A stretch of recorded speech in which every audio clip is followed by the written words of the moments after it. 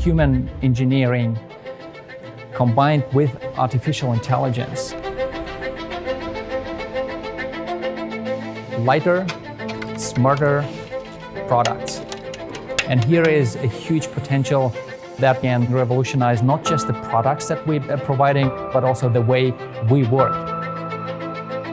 It's about finding ways to extend the range beyond anything that we thought possible. One way to do that is to make the vehicle as light as possible.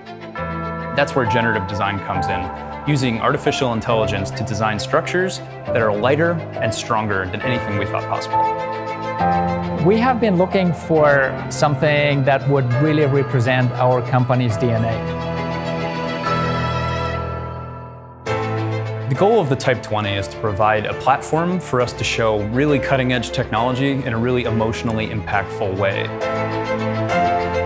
It is the very classic Volkswagen bus, which stands for the heritage of our company, of our company's values, bringing people together on their journey, providing individual mobility and freedom.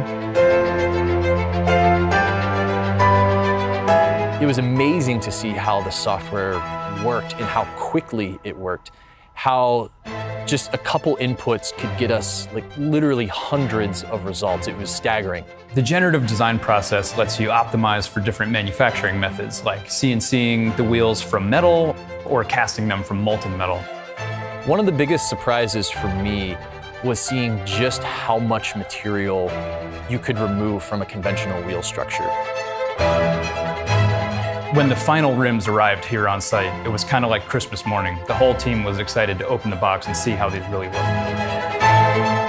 I'm really proud of the team here that we were able to put this thing together and show our vision of the future of both the company and of the automotive industry.